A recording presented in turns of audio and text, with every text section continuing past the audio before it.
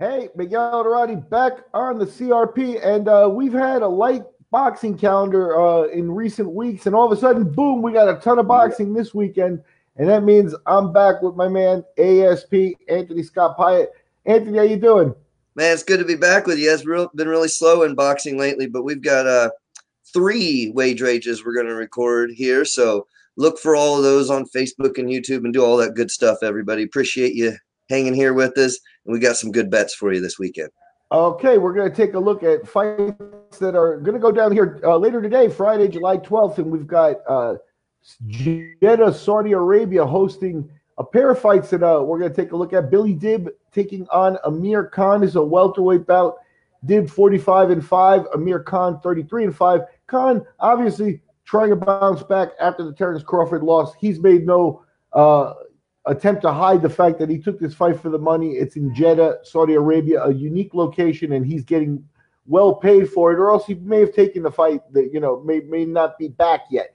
But he is returning after the Crawford fight, and you expect him to try, to bounce back there. Billy Dib, a veteran, he's 45-5. All five of his losses come in world title fights, so he's just been on the cusp his whole career. Now it's a bounce back. He's 40 years old, and he's up at least two weight classes from where he operated at his optimal. We see Khan a huge favorite, and he comes in at minus 3750. Billy Dib plus 1500. I mean, Dib, plus 1500 may be disrespectful. I'll leave that up to you to see. The over under 5.5 with the over at minus 140 and the under at the over at plus 100 rather, and the under at minus 140. So I'll leave it to you, ASP, to give us the skinny and your thoughts. How's this one looking? Yeah, I'll touch on a point that you brought up. Billy Dib's been fighting at featherweight most of his career, 126. There's a big difference between 126 and 147. His past two fights, he moved up from featherweight 126 to super featherweight, which is only 130. So it's a 4-pound difference. Now he's moving up an additional 17 pounds to go to welterweight. If you look at Amir Khan, his losses are to guys like Terrence Crawford, Canelo Alvarez, Danny Garcia, and Lamont Peterson. But I will point out that Khan was deducted a point for pushing in the 7th round, and another in the 12th for pushing again. If he's not deducted those 2 points, Khan wins that fight against Additionally, Peterson tested positive for steroids shortly after that fight, so there's always that open question. That's right. So basically, the point of all that is, Miguel, is that Khan, he really loses to power in size over his career. That's the type of fighters. Terrence Crawford, Canelo Alvarez, these are big boys, Dib's moving up, and he's not a KO artist. Dib's record is 45-5-2 with 26 knockouts, so just over 50%. I mean, he's not a monster at 126. He's definitely not a monster at 147. So I believe Amir Khan will be in his element with this fight. I'll call Khan knockout in 6, which brings us to the over-under.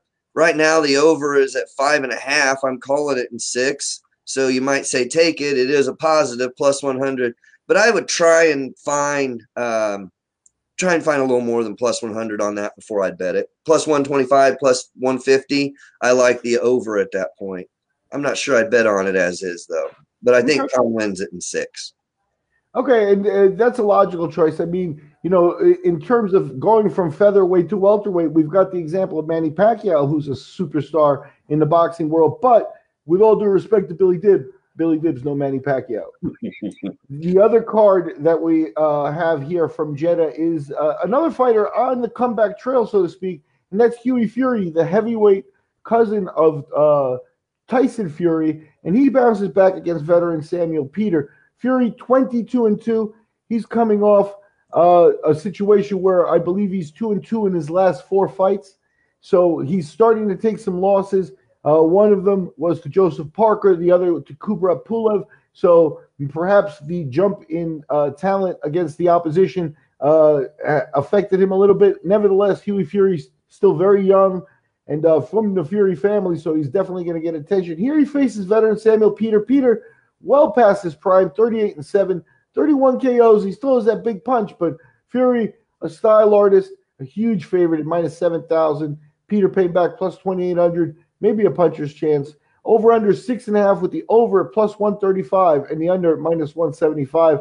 So Peter expected to perhaps give Fury some rounds here. How do you see this one? Yeah, and I think that's where I'm coming in on it. I mean, you do have a 69% KO rate for Samuel Peter, but he's also been knocked out 4 times. And I think Hughie's smart enough to probably avoid some of that. On the other hand, Samuel Peter lost to Kubrat Pulev. And he got retired in the 3rd round, whereas Hughie, unanimous decision. So actually that kind of backs up Hughie again. And Peter's lost to some great people, and that gives him experience. But he has lost to Vladimir twice, Vitali Klitschko once. And in recent fights, he's lost to Helenius, Heredia, and Chambers, I believe. Not as big a names, obviously, as the Klitschkos.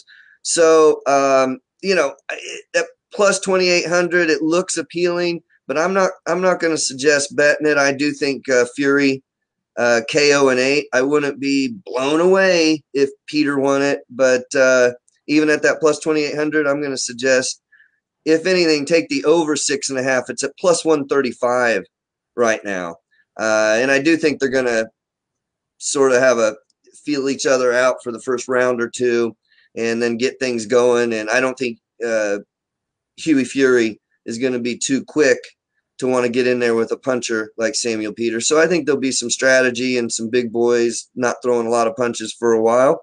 If it goes like that, the over 6.5 is a fairly decent bet at plus 135. Terrific. And that's basically what we've got on the card here in Jeddah. This is going to air and stream for free. It's airing on Channel 5 in the United Kingdom, so it should be something that people can see.